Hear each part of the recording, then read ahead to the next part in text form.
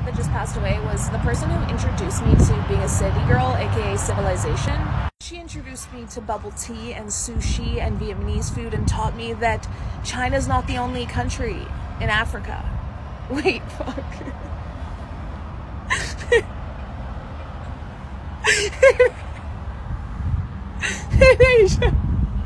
That's rural Alberta education mixed with 12 learning disabilities.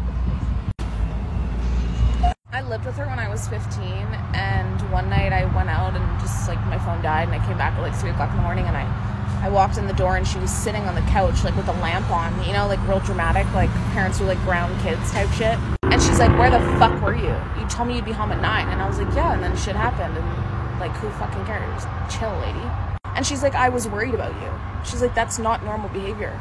And I was like, "Lady, are you crazy? I am 15. No one has ever cared what I'm doing at any fucking hour of the day. I don't have to answer to someone. Have you lost your mind?"